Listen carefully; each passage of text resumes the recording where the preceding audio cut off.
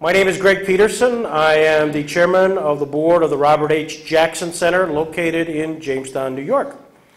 We were created in the year 2001 to honor the legacy of Justice Robert H. Jackson, born Spring Creek Township, Warren County, Pennsylvania, on February 13, 1892.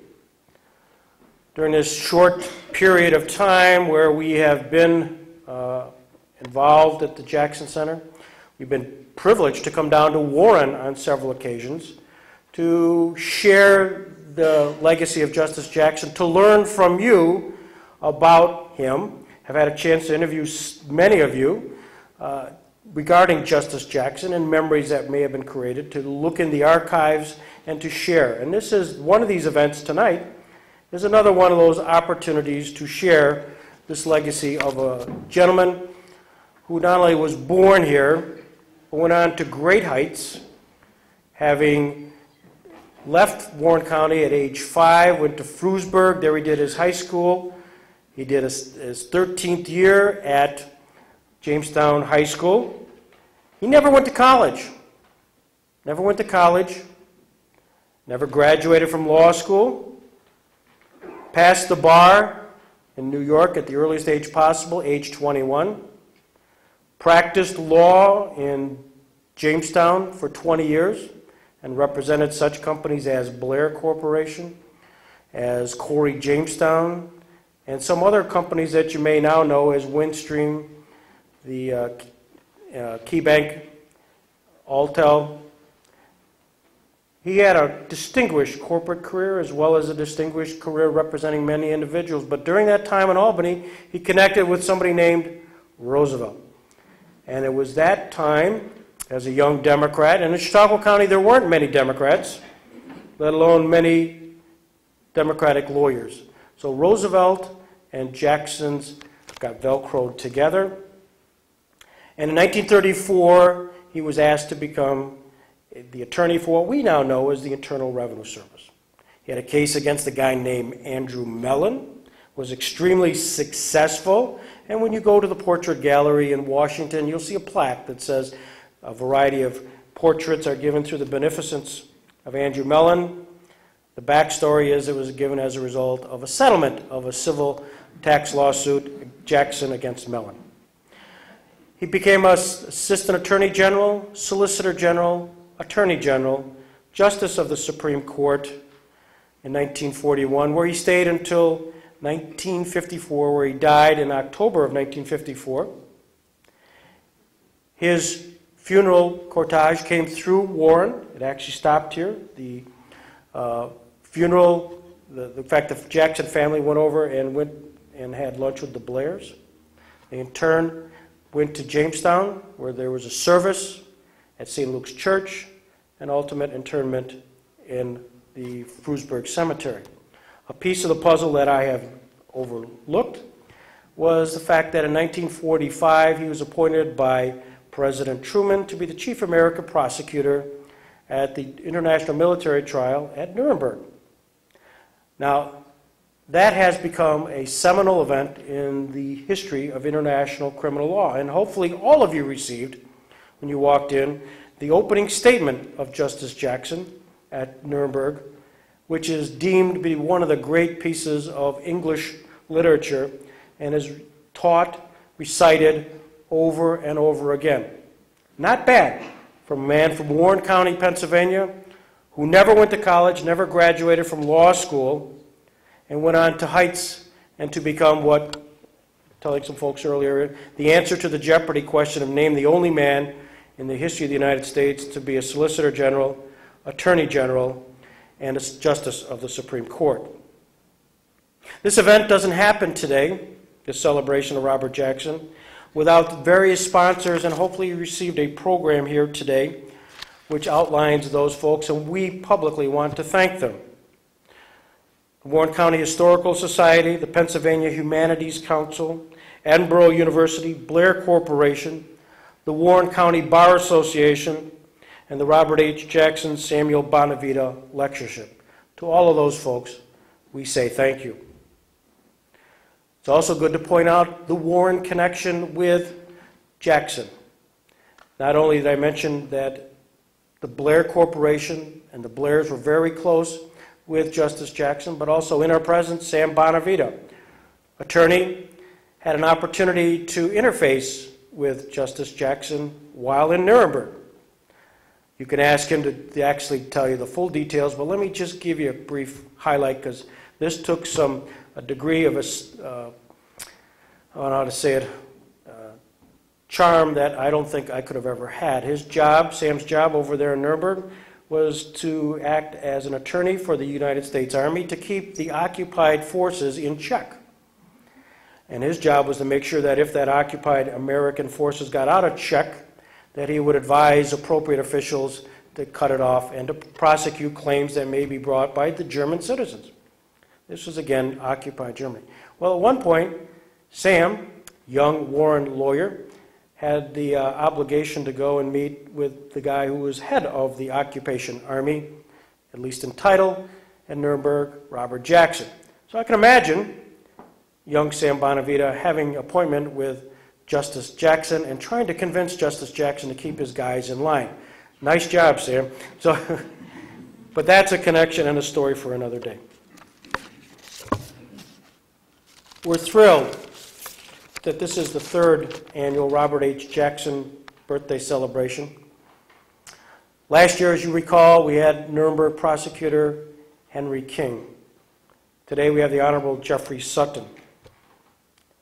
For you folks from Warren, he's a big deal. He's a big deal because his resume brings him to Warren, Pennsylvania, and I'm sure he'll talk about that, where his mother and aunt were all part of this Warren, Pennsylvania community. And at the same time, he hasn't lost track of his roots as he went on to becoming a graduate from Williams College. He graduated from Ohio State Law School. He became a law clerk for Justice Lewis Powell and Antonin Scalia. Trust me, not everybody gets a chance to be a law clerk for a justice of the United States Supreme Court. He then became elevated to being one of the youngest, if not the youngest, members of the Circuit Court of Appeals, the Sixth Circuit Court of Appeals. That's a big deal, folks. You got the United States Supreme Court, and you got the Circuit Court of Appeals, and you have Warren's Jeff Sutton in that category. But let me tell you also two vignettes that occurred at the Jackson Center which helped to put this into perspective. A couple years ago, we were at Chautauqua, and we had the opportunity to have Linda Greenhouse, who is the chief reporter for the Supreme Court from the New York Times. She spoke, and everybody was riveted, packed house. And when she got done, most people would go up to her and see her. Instead, she came down and sought out our honored guest today. Similarly, this past summer at the Jackson Center, we honored Justice Sandra Day O'Connor, and we had in a sea of humanity, Justice O'Connor paused and pointed out Judge Jeffrey Sutton and extolled his virtues in front of the class. And I know he was embarrassed by all of this, but it was one of those opportunities where folks of that ilk say that you are quite extraordinary. You believe he's quite extraordinary. So we couldn't be happier that he agreed to be the third annual Robert H. Jackson Lecturer here in Warren County, Pennsylvania. So without further ado, the Honorable Jeffrey Sutton.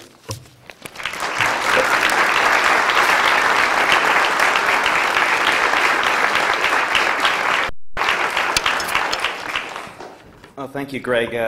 Very generous as always. I am very proud of my Warren roots. My mother, Nancy Dalrymple Sutton, grew up here. My grandparents from here. My uncle and aunt, Chase and Mary Putman are somewhere looking for them. And then Tom and Ellen Paquette, my cousins, are here as well. And we get here.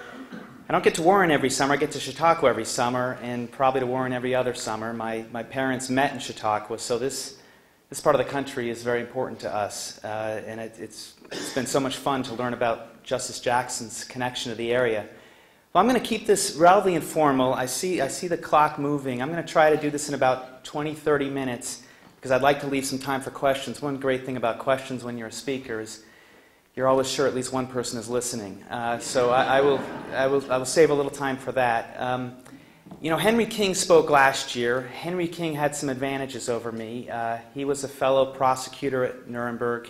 He, of course, was able to give first-hand accounts of Nuremberg, first-hand accounts of Justice Jackson. You're not going to get any first-hand accounts from me today. Justice Jackson died suddenly in 1954, and I was born not so suddenly in 1960, so we didn't overlap much. What I'm going to give is basically three different talks. One that's appropriate for a birthday celebration, one that pretends to be somewhat informative, and then one that's about a somewhat unhappy event in Justice Jackson's life. So the one that's appropriate for a birthday, February 13th, 1892. I majored in history in college. I was curious, was this a promising day on which to be born as a matter of history? The answer is definitely not. February 13th, before 1892, as best I can tell, nothing significant had ever happened in the history of man that was useful, good, and important. There were a few events, however, that did stand out. In 1542, Catherine Howard, Henry VIII's fifth wife, was beheaded, February 13th. 1633, on February 13th, Galileo entered Rome to be tried on charges for heretically believing that the earth revolved around the sun. And last of all, in 1866, Jesse James and his gang robbed their first bank. So if you were Justice Jackson's parents, you can't control labor, particularly back in those days. This was not a promising day. Leaving to the side, it was the 13th. You know, you might not have liked that either. So what would you have thought of your justice? Well, he might become headless, a heretic, or a thief. As it turns out, February 13th, 1892 was a very promising day. I read some stories. Did anything else happen on that day? Well, of course, the papers did not cover Jackson's birth. They didn't have that kind of foresight. It did turn out, however, that there was, according to the New York Times, the paper of record, that on that day there was a remarkable, to quote them, spectacular exposure of the northern lights from Iowa, the Atlantic coast, and the New York Times said it was the most impressive viewing of the northern lights ever on American soil, at least up to 1892. So all you need is three wise men, and you've got yourself a pretty good Justice Jackson story.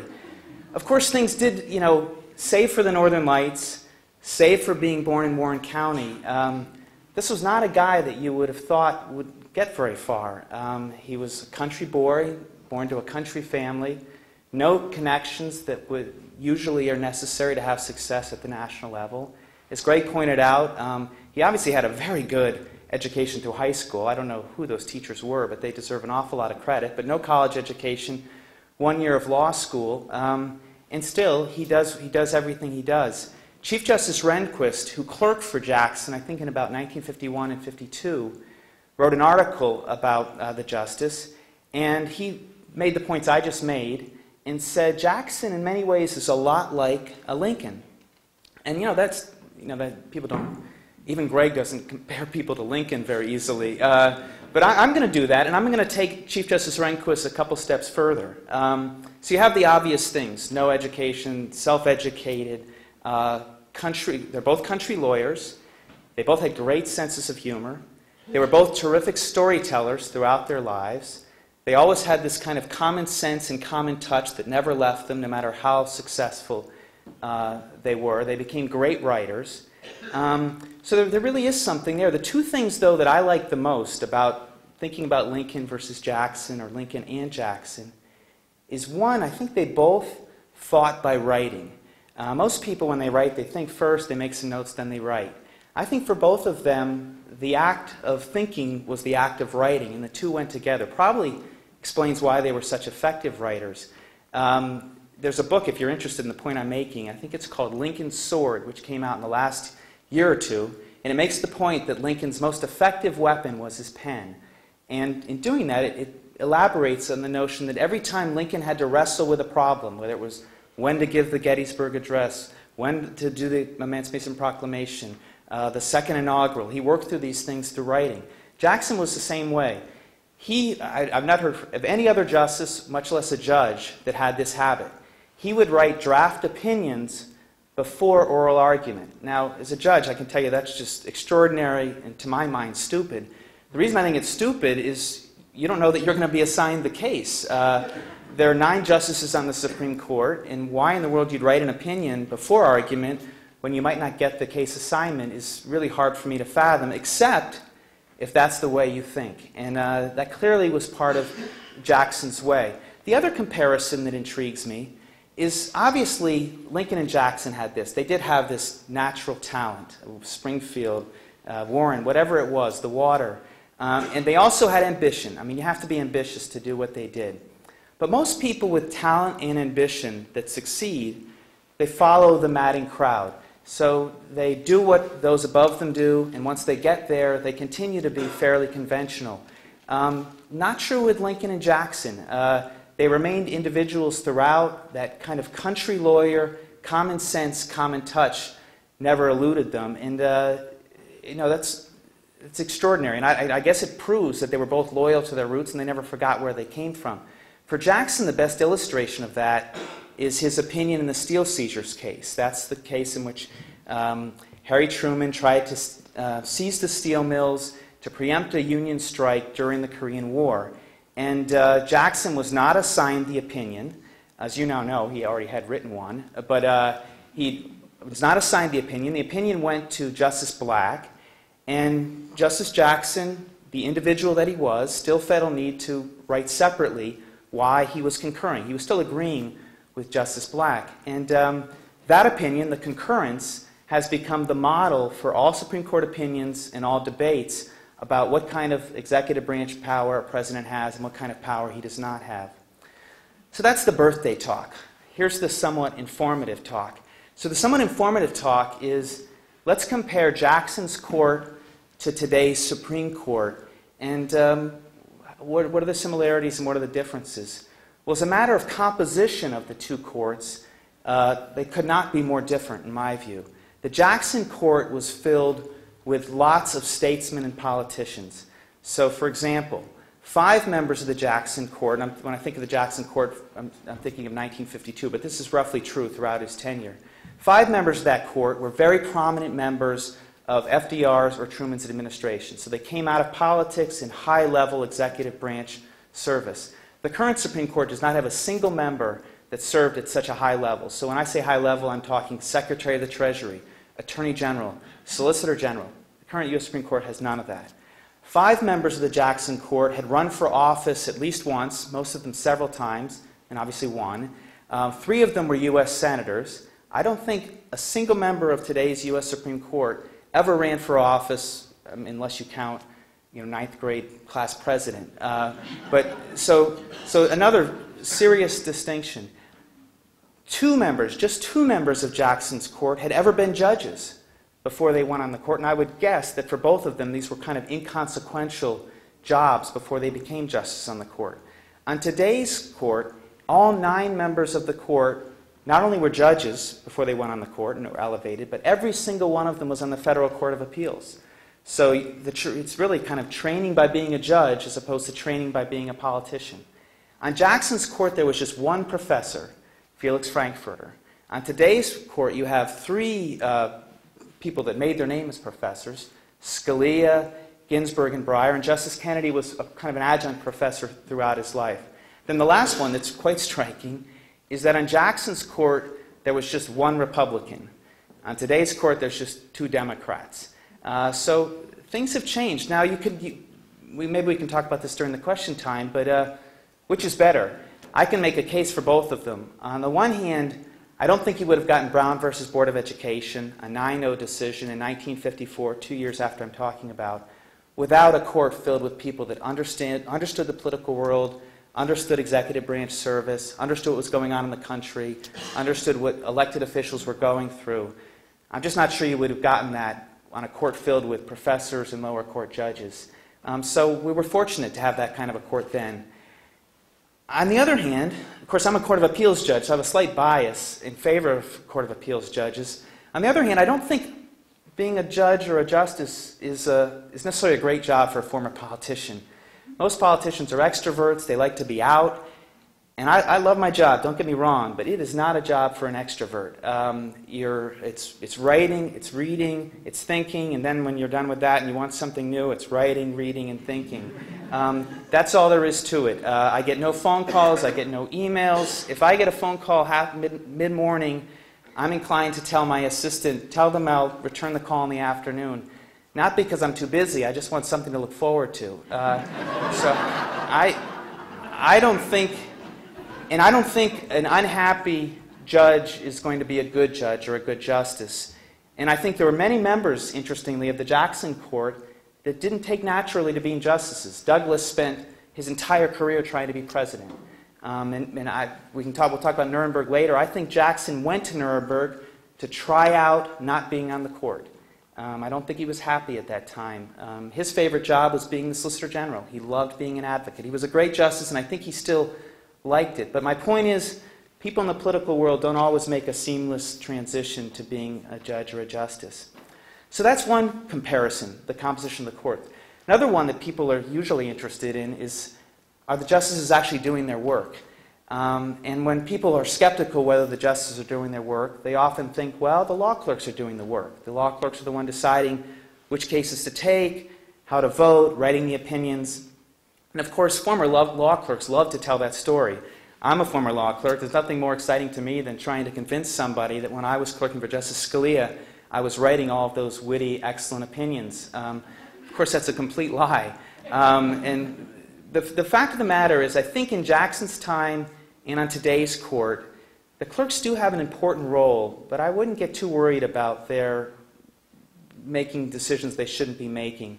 The one thing that I sometimes get a little skeptical about is I think probably some justices perhaps delegate a little more of the writing than perhaps they should to their clerks. That was not true of Jackson, and it was not true of most of Jackson's colleagues. Jackson always wrote first drafts. He, of course, didn't have a computer as an option. He hand wrote them out. As we talked about earlier, he loved to think by writing. And if you know his writings, they're just unbelievable. Rehnquist, who clerked for the Jackson, loved to tell the story about how Jackson that term was kind to him and said, Bill, you've been really good to me. I'm going to let you try your hand at an opinion, and if you do a respectable job, I won't edit it too heavily. So Rehnquist worked hard. This is, of course, a dog of a case, not interesting at all. But for Chief Justice, then Bill Rehnquist, later Chief Justice Rehnquist, this was a big day. So he worked very hard, wrote what he thought was a terrific opinion. Sure enough, Jackson did not edit that much of it. And the day it came out, Rehnquist was talking to a fellow clerk, and he said to him, kind of in a hopeful way, did you happen to see Justice Jackson's opinion the other day? And the clerk said, oh, I did. It was just so unlike the justice. It was so pedestrian. And so a crestfallen Bill Rehnquist knew he wasn't quite up to that level. But I think in Jackson's day, I have heard from some clerks at that time that there were some justices that probably did delegate a fair bit of the writing to the clerks. But even then, it's still the justices obviously making the decisions. By the time I was clerking in the early 90s, and I think the same is true today, the one thing that's changed is technology. And a lot of the justices, including Justice Scalia, who is a fine writer, he's up there with Jackson, he would still get drafts from people like me. He, of course, would spin straw into gold when he was done with it. But I think the reason he didn't write a first draft was that it was just a lot more efficient to get on a computer disk all of the citations, kind of the organization of the argument. I don't know how many of you are computer literate, but it's really pretty easy to edit a document on a computer. In fact, as a judge myself now, probably 90% of my cases, I get a draft from a clerk, and then I'd like to think edit it quite effectively. And 10% I'll write on my own for whatever reason. So the clerks I wouldn't say the clerks have really that much influence there. Probably the biggest thing the clerks do these days is they have a big role in deciding which cases the court should take. The court gets about 8,000 to 9,000 petitions a year. That's a lot of petitions. Someone worked it out once. If the justices of the Supreme Court were to read every one of these petitions, they'd have to spend, I think, they couldn't sleep and they couldn't do anything else but maybe spend an hour or two a day on the merits cases. Of course, they're not going to do that. So the reality is the justices rarely read any of the cert petitions, and what happens instead is the law clerks write summary memos about the petitions and make recommendations. And I didn't think when I was clerking at the court that was a very harmful practice. And in Jackson's day, it worked pretty much the same way. So there really isn't much difference there. I would say the big difference in Jackson's day was there were only 1,500 petitions a year, and so there wasn't as much for the court to worry about in terms of sheer numbers. The other difference, and this is really a little more historical, it's a pretty big generalization, but it has one point at the end that you might be interested in. If you were to generalize about the last century in the role of the Supreme Court, you'd say something like this, that in the first half of the last century, the Democrats, the liberals, the progressives were the ones that were very much in favor of judicial restraint. So if you were hearing election talk and what kind of judges and justices we want, it was we want judges that stay back, they let the lawmakers make the laws, they let the democratic process work its will, and that's where Justice Jackson cut his teeth. And so to liberals like Jackson, Democrats like Jackson, they were very frustrated with a very conservative court, because in the first half of the last century, it was a court controlled primarily by conservatives and Republicans. And they were invalidating all kinds of progressive legislation in the 20s, the teens, and the 30s. And then, as I think you all know, by the time Roosevelt came into office, they were invalidating all of his New Deal programs. Well, Roosevelt tried to change that by changing the number of members in the court. That didn't quite work, but then he got enough seats filled that gradually the court was filled with people like Jackson. And so for a while, they were prevailing. The Democrats were in control, Democratic appointees were running the courts, and they were letting the New Deal legislation move forward without invalidating it. What's so fascinating about Jackson's career is he straddled this big transformation, because in about the mid to late 40s, suddenly everything flipped to what we now know. Today, of course, if you listen to John McCain give a talk, he's going to tell you that he's going to put on judges and justices that believe in judicial restraint.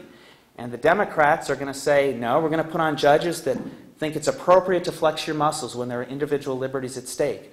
At some point, the two parties switched, and Jackson was right there in the middle, just as it was happening. In fact, I think for Jackson, this was one of the most difficult parts of his career, because he grew up as someone who believed in judicial restraint. He and Frankfurter were great allies on this point. Initially, he was an ally with other FDR appointees like Douglas and Black, but suddenly, about the mid-40s, late 40s, early 50s, half of the FDR appointees switched. And they started to say, you know what? We've been watching what's going on in the Jim Crow South. We can't sit back. These are problems that have got to be corrected. And so they became more active. Maybe you don't want to use the word activist, but certainly far more active than they had been their first years on the court. Jackson, to his credit, stayed fairly consistent. He obviously, in cases like Korematsu, Brown versus Board of Education, when he thought the government, state legislature had really crossed the line, he was going to step in. But for the most part, he was not nearly as aggressive as Douglas and Black and some others. And I think that has a lot to do with the tension between the two. And that gets to my last point, which is this unhappy event in Jackson's life. So in 1946, he is at Nuremberg. And just to go back for a second on a point I mentioned earlier, it's an extraordinary thing for a U.S. Supreme Court justice to pick up his bags, leave D.C., not decide cases. I think it was 17 months. It was over a year, I think maybe 17 months. So he wasn't deciding cases. He's out of the country, and he's running the prosecution at Nuremberg. As important as Nuremberg was, as lucky as we are that he did this, it was still an extraordinary thing to do. And I frankly think, as I suggested earlier, that one of the reasons he did this, and one of the reasons he accepted this invitation from Truman, is I just don't think he was that happy at the court. I think his friendship with people like Black and Douglas was being frayed because of this transformation I was talking about. They were becoming more aggressive about interpreting the Constitution aggressively when it came to applying the Bill of Rights and the 14th Amendment, then at least he and Frankfurter were comfortable.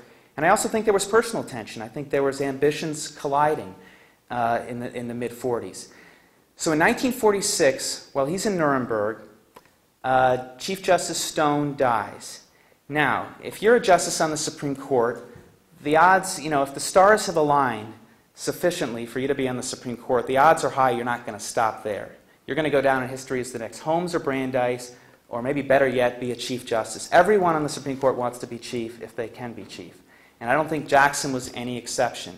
What made it even more tempting for Jackson is when Stone was made Chief, Roosevelt considered him for a time, and I think had Roosevelt still been alive when Stone died, Jackson would have been Chief Justice. So Jackson is all ears when he hears that Stone has died and there's now a vacancy in the Chief Justiceship. He hears word back across the Atlantic Ocean that Truman is initially inclined to pick him as the Chief Justice. Just what he wants. That looks pretty good. And once word gets out that that's what Truman wants to do, what I think you could call was a vicious campaign against Jackson soon begins. Now, I'm not prepared to say that it was Black and Douglas that were behind this. What I'm quite confident is true is that Black and Douglas's emissaries, their supporters, were behind this. At the end of the day, lots of people went to Truman saying Jackson should not be Chief Justice, said lots of nasty things about Jackson. Of course, Jackson was in no position to defend himself, being in Nuremberg this whole time. Ultimately, Truman changes his mind and gives the Chief Justiceship to Vinson. So, unhappy event, maybe should have been left there. Jackson can't take it. Rather than letting that go, Jackson sends a letter to a reporter.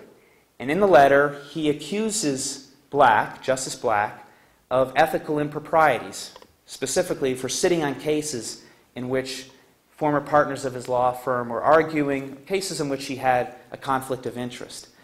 Now, in the sweep of Supreme Court history, that doesn't happen every day. It's probably happened before. I'm not aware of it happening. I'm certainly not aware of it in the last 30 years, and that I would know, and I'm not aware of it happening at any other time. It's a pretty serious thing to do, to make charges publicly against a colleague. There's no turning back when you do that. Why am I telling you this? Why do I find it interesting? Well, there's two biographies. So there's one that's been done by Eugene Gerhardt.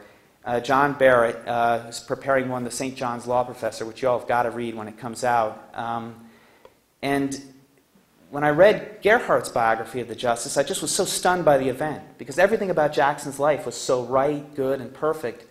And this seemed like such a colossal miscalculation and such poor judgment.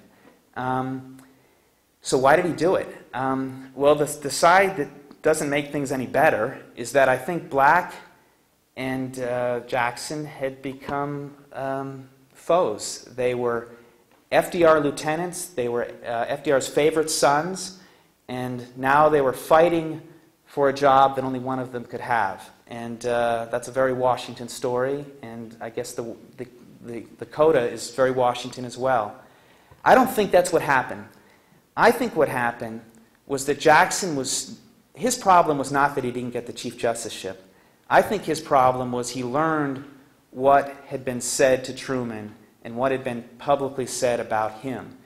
And that as a matter of honor, pride, but I'd like to think more honor, he felt that the record had to be corrected.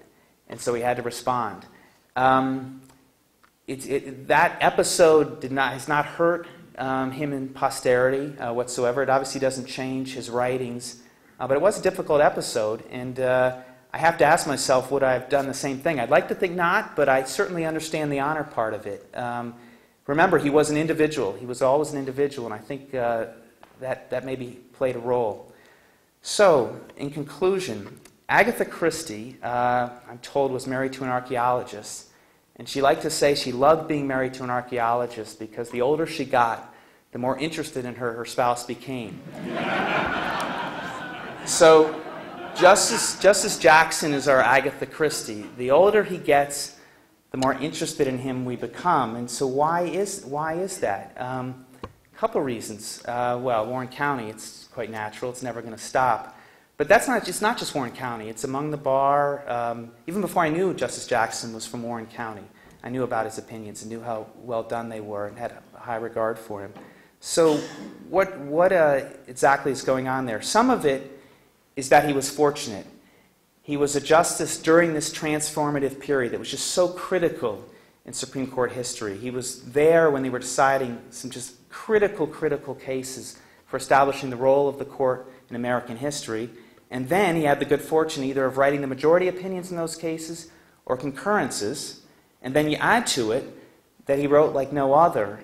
And I think that really helps to explain the legacy. The other point is, at the court, there's really one debate when it comes to constitutional cases.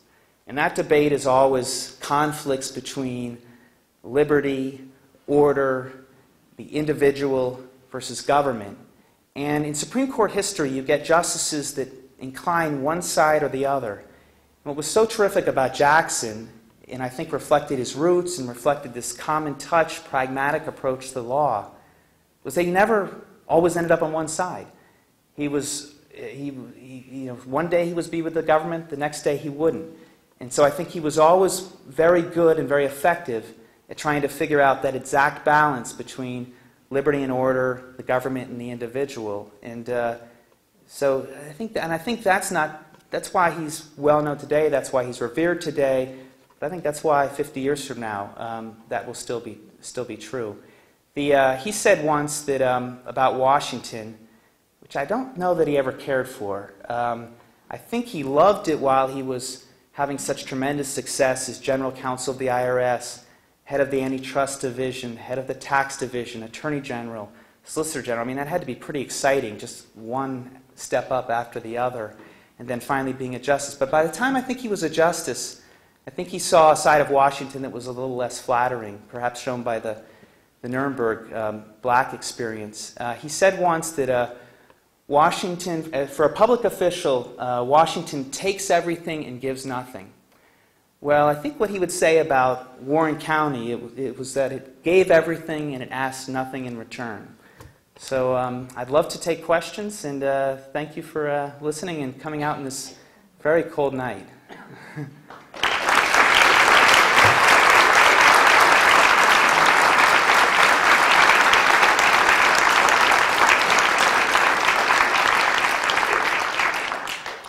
Yes, yes. Your comments about the composition of the court and people coming out of lower courts now are dominating the composition of the court, whereas there used to be elected officials, people who've been more exposed to issues in the country and so on and so forth.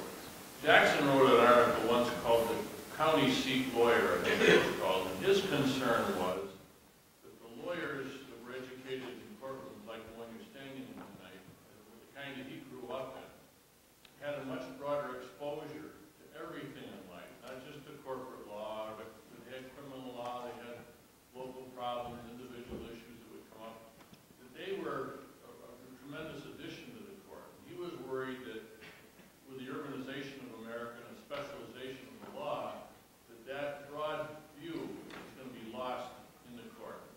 Would you comment on that? Oh, I think he's completely right, and it's very sad. The notion that there would be another Justice Jackson from Warren County, Jamestown, a country lawyer getting in the Supreme Court strikes me as quite extraordinary these days. Particularly, I think he spent 20 years practicing here. That just doesn't seem plausible. And the reason I say that is that it takes an awful lot to become a Supreme Court justice these days. It's about connections, finding these guardian angels that will support you through thick and thin and get you on the court. And I think it's pretty hard to become a federal court of appeals judge these days from a smaller town. But the notion that you can do it from, I mean, the thing that benefited Jackson, and because Jackson, you know, it's not like Jackson was pulled out of Jamestown and put on the Supreme Court. I mean, the reason Jackson got on the Supreme Court was still Washington. I mean, he became FDR's lieutenant, and he was his attorney general most critically, and that was enough to put him on the court. But you know, that story now is, if you're ambitious and you're talented, which is going to be true of anyone that wants to be on the Supreme Court, you're going to run it through Washington. And I think it's unfortunate, and I don't like it at all. And so I think he's right. I mean, you know, today's court, there's a comparison that I didn't quite make. who are the practitioners on today's court? Well, there is one great practitioner on the court. There's only one, and that's Roberts. Roberts did have some spells in federal government service, but he argued, I think, 40 Supreme Court arguments. So he was a real practitioner. By the way, he was born in Buffalo, so maybe that proves the point, and was raised in northern Indiana, so this neck of the woods. But his whole career was Washington. When he got out of law school, he went to clerk for Chief Justice Rehnquist, and he stayed in Washington all the way up to being a Supreme Court justice. I don't think that's healthy. I don't think we want a court filled with inside the Beltway people. And as good as the Jackson lesson is, that for 20 years he practiced here, the fact remains that's not what got him on the court. What got him on the court was being in the administration for probably almost 10 years. Almost 10 years. And his position, his experience here, once he was on the court, gave him a broad view of things. and that's the wonderful thing. He didn't forget who he was. I mean, that's the Lincoln analogy. You know, most people go to Washington, they forget where they came from, and both of them, you just cannot say that. That's a good point. Yeah? This is not so much a question as it is a comment about his life. It seems to me that the thing that we don't want to forget about Justice Jackson is that before he was a country lawyer, he was a country boy. And he lived down there in Spring Creek in a very unique spot. It was beside the Tionesta Creek, wonderful fields behind the creek that his family farmed. He observed the changes of seasons. He understood the transitions of things that took place in that type of an environment. And although he didn't live there very long, these are the very formative years of a young boy, of any young person, wherever they live. And those things, and fortunately for him, they took place in a very rural, beautiful environment. I've stood on the steps going into his house, where he and his family lived, both the front and the back. And spiritually, I can see why he would have that country flavor to him, that country living, that country spirit within him. So I think that patterned a lot of his decisions in the future. Well, you know, one illustration of that is while he was on the court, I think it was a high school student wrote him a letter asking him, what are your favorite hobbies? And he responded by saying, well, I hate games where you keep score. So he said, I don't play golf, I don't play bridge. And I think that grew out of his days as an advocate. And on the Supreme Court, it's zero sum. You're winning or you're losing. And he didn't care for that. So then he said, what are my favorite hobbies? Horseback riding and hiking. And obviously that's where he got that from. But I mean, that's the, how do you describe everyone who gets in the Supreme Court is fairly smart. Some would say very smart. And once they're there, they're writing for history. So they're all trying to write Jackson-like opinions. Why does Jackson write them but the others don't? And I think it's the country lawyer in him. That to me, it was the common sense, the common touch, the pragmatism that was not doctrinaire. It was not about the Washington rules. He learned how to survive and thrive in Washington, that's for sure. But he didn't lose that, and that's his legacy, which is exciting. Judge, you had a chance to argue 12 cases in front of the United States Supreme Court. I doubt if anybody in the audience had a chance to even think about that. How does one prepare to stand before the 9 justices of the Supreme Court? Well, it's terrifying. I wouldn't recommend it. Before every argument, as I was getting ready for argument, I just say to myself, why am I doing this? I mean, I'm a free man. I don't have to do this for a living. I'm frantic. I want to lose my lunch, and just am very unhappy. And then when I was done, I said, I can't wait to do this again. It's a lot of preparation. I mean, just a lot. I mean, it's not preparation, it's obsession. I mean, I was a useless spouse and father for the 2 to 3 weeks before every argument. And but it's thrilling. And the justices do their own work, and it's if you get a chance to watch, if you haven't already, watch a Supreme Court argument. It's really worth it because I think you'll be proud to be in a country where that branch of government is that effective. Because when you're at an oral argument, whether you know anything about the case or not, it'll be very clear to you that the justices are really prepared, are very smart, and this is just an impressive part of government at work. And so when you've really practiced, it's really exciting to be up there with such smart people going back and forth. Greg said so many nice things about me. I kind of full disclosure, why don't I tell you about my first oral argument, which will show you what a clown I truly am. So I was very nervous for my first argument. How old was I? So I was 6 years out of law school, and didn't think I was really prepared for this, but wasn't about to tell my client that.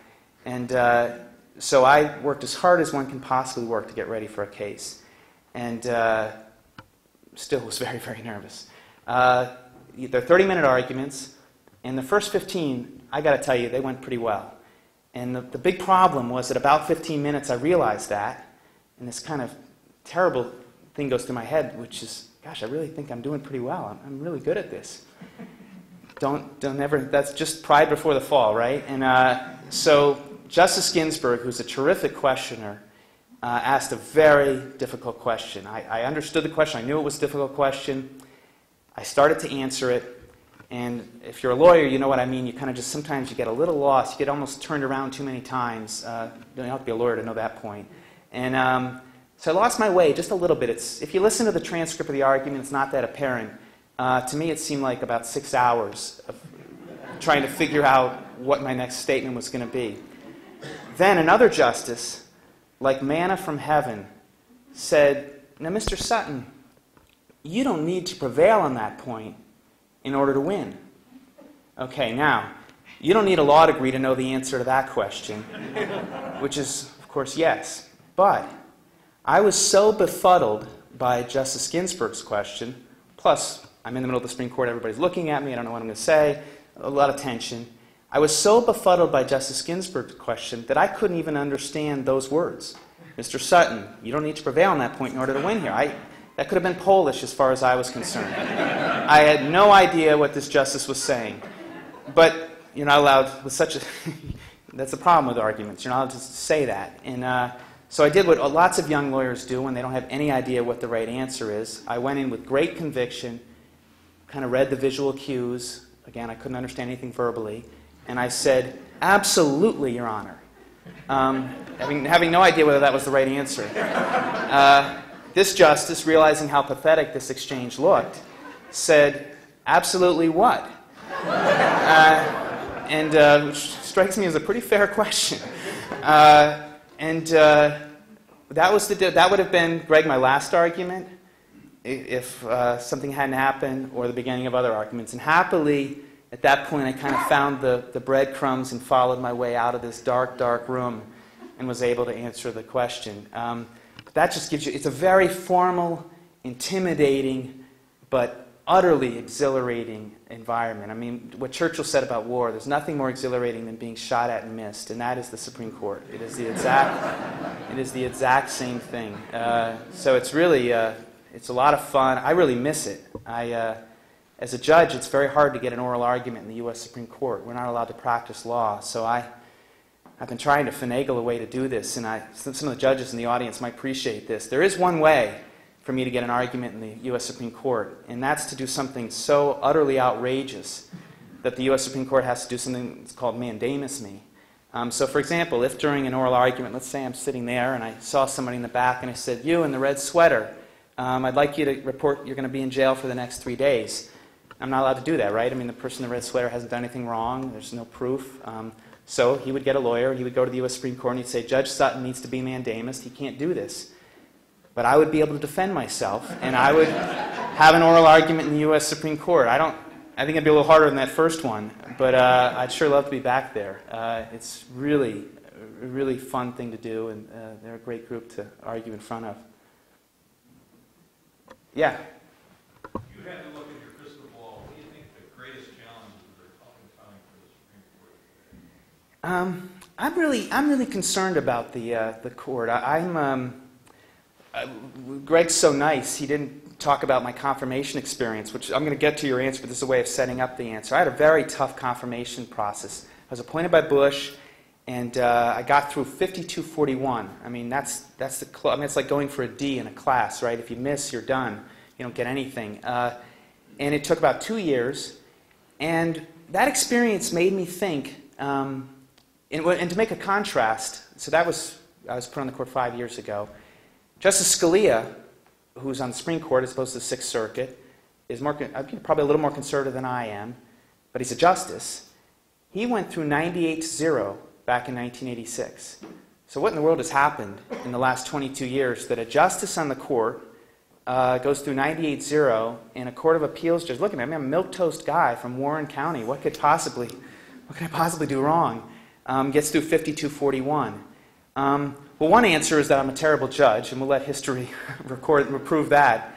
I'd like to think that's not true. What I think has happened is that both sides have really dug their heels in and have really said, we want judges to be on the court on the Republican side, they're one stripe, on the Democratic side or another stripe.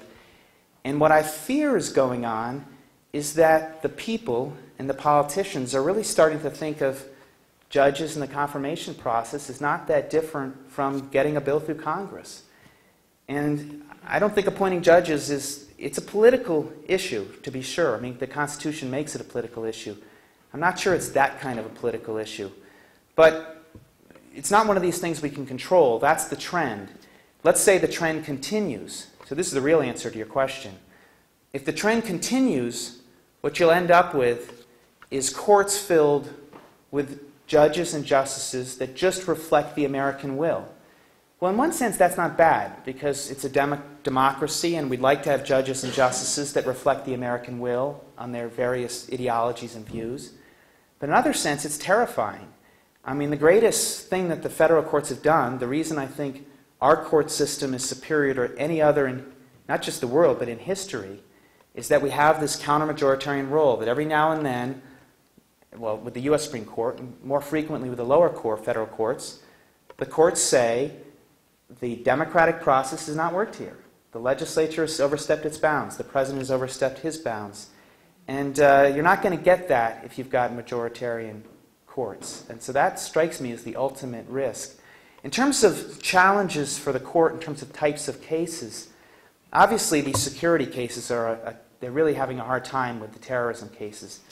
And I think everyone in this room could figure out why. On the one hand, if you've got a real extreme terrorism threat, there are not too many limits you want to put on the executive branch in stopping it.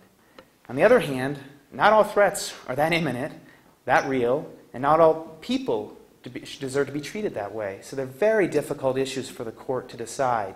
And they're struggling with whether they should be the ones deciding them, or the president should decide them. Or if they should decide them, how do they decide them? How do you draw lines in this area? And I think that's been a struggle. I mean, that issue is the steel seizure cases issue. It's the exact same issue. The other challenge, I think, for the court is going to be all of these intellectual property issues and the biotech, just what it means to have, the ability of scientists to create these new forms of intellectual property, and who has rights to them, and whether the courts have a role in that area or whether they don't. But I'm more worried about how we're putting justices on the court than I am about the cases they're facing. I think they'll get it right in the long run. They make mistakes, but they usually realize it. I don't know what inferences you drew from my distinctions between the composition of the Jackson court and the composition of today's court. I will tell you, as a junior varsity judge, I report to them. I'm very happy reporting to them. I think it's a very good court. I think all 9 of them are terrific. I think it's a balanced court. I think we have different perspectives. It's true we have just 2 Democrats, but Justice Stevens and Justice Souter, both Republican appointees, are not traditional Republicans. And I think, in some ways you could argue Justice Stevens is the most liberal member of the court. So I think most views are pretty well represented there, and I think that's quite healthy. But it's tough. Good question, yeah. I'm curious, how did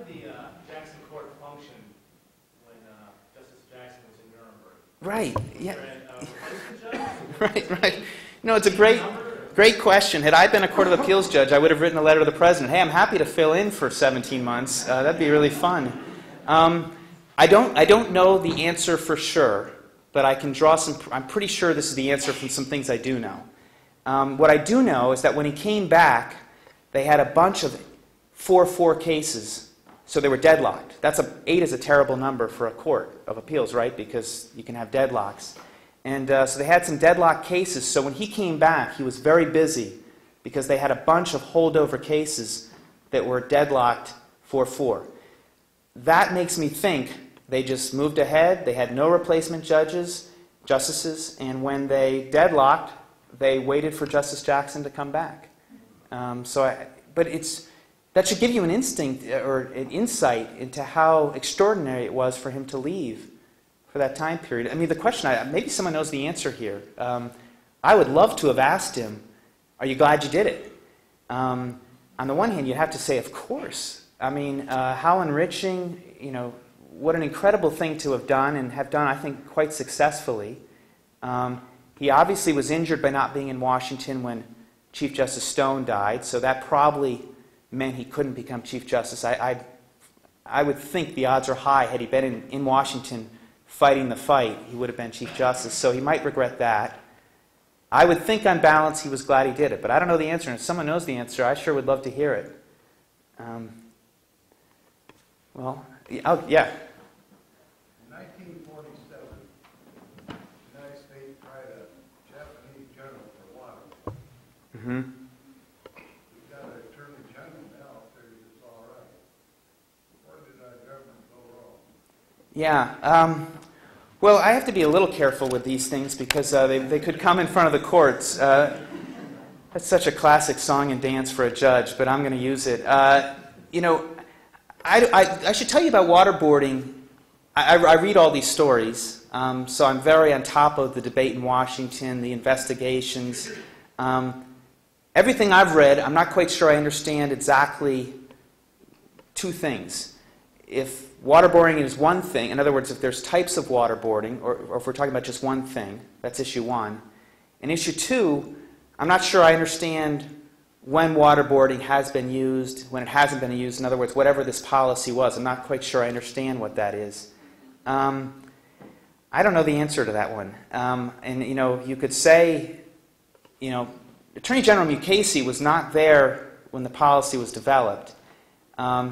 As he said in his testimony, he has some problems when it comes to opining on the validity of it today because there are CIA officials and other government officials that were under orders, were given permission to do things, and if the Attorney General today were to say that was illegal, that might be difficult for those employees. So I can understand why Mukasey's position is, listen, rather than stating today in the abstract what is right or wrong about waterboarding, let's let this process play itself out. There's an investigation. If people are tried, we can find out then what they did, who ordered them to do it, did they have permission, and what exactly was it that they did. Because I have to say, I don't understand all of that. One thing about the waterboarding debate, maybe I'm wrong about this, and maybe it's unfair to say this, but you have to wonder whether the debate over waterboarding reads a little differently in 2008 than it does September 15th, 2001. The Supreme Court, as a matter of history, has more often been a follower than a leader. They're usually very attentive to what's going on in the world. And a lot of these debates, in my view, would have been seen through judges' eyes a little differently within weeks and months of 9/11 than they are today. We're almost, we're 6.5 years after it. Back then, it wasn't clear whether this was one of many attacks, exactly what this war on terrorism meant. The thing that I think is troubling the court today, and I think troubles the public, is, does the war on terror go on forever? Does that give the executive branch carte blanche to do whatever it wants and just invoke 3 words, war on terror? That's troubling to some people. There are other people that say, you know, once burned, twice shy, and you know, we don't want to have another attack. I'm not prepared to side with either of them, so I'm going to take the judicial oath of silence. But it's a great point. It's a great question. Yeah. Do you think the court should reflect the approximate demographic of the nation, like maybe one African American, Yeah. one Italian, one Jew, one Yeah. Hispanic, and two women? Well, throughout history, that has been an issue. Throughout history, there have been seats based on geography. There have been seats based on religion. It took an awful long time for anyone to pay attention to seats based on race or gender. But there is obviously, not obviously, but there is more sensitivity to that now. There's sensitivity to the fact there's not been an Hispanic. There's sensitivity that the bar is roughly half men, half women, and there's just one female justice, Justice Ginsburg, now that Justice O'Connor is retired. I think those things are all legitimate because to the American people, I mean, the powers that be in Washington, there is a lot of symbolism that goes on at the top of each branches, the top of the judicial branch, the top of the congressional branch, and the top of the presidential branch. And symbolism matters. On the other hand, I'm pretty good at, you'd think I was an octopus. On the other hand, you know, I don't like symbolic picks. I don't think that's effective to put someone on the Supreme Court because of their faith, their race, their gender, or what region of the country they're from. I think that's a reason to look at a pool of candidates and say, we need to make sure our pool of candidates has some of these people. I think it might be a reason to say we really need to be thinking about someone, but if you got to be pretty good to be on the Supreme Court, and I think, and happily, there's only 9 slots, so they should be able to find enough. you would think. What was done soon after 9/11, and it gets harder to justify it the further you are from 9/11, and I think that's just kind of a pragmatic, common sense approach to it. I don't know. At the end of the day, I obviously don't know all the security information. I don't know what the real threats are, what the fake threats are, what the phantom threats are. I do think my father's side of the family are Quakers, so this is a little heretical. I think there are just wars. I'd probably be slow to identify them, though. So I'm paying some attention to my Quaker roots. I don't know, is there time for one more question, or what do you want to do, Greg, here? Or do you want to... What I want to do is thank you very much for the story time. Thank you for inviting me.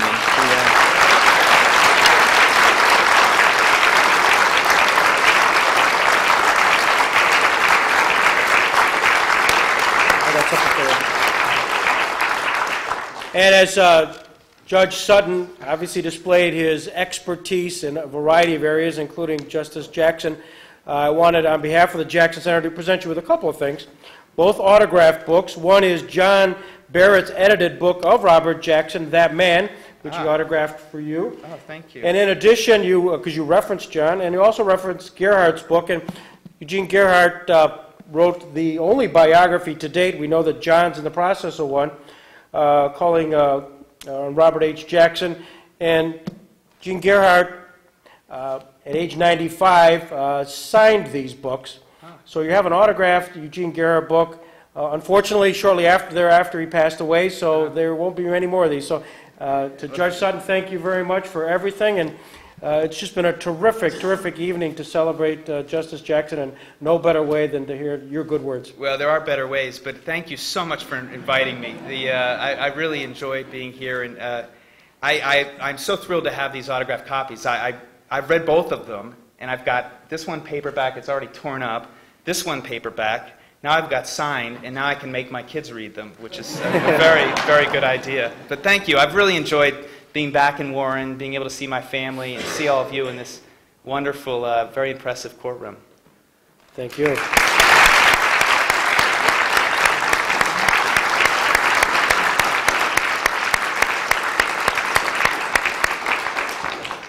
With thanks to all of the sponsors and to Judge Skirta and Judge Morgan for opening up the courtroom tonight, permitting us to have this here. We stand adjourned until next year. Thank you.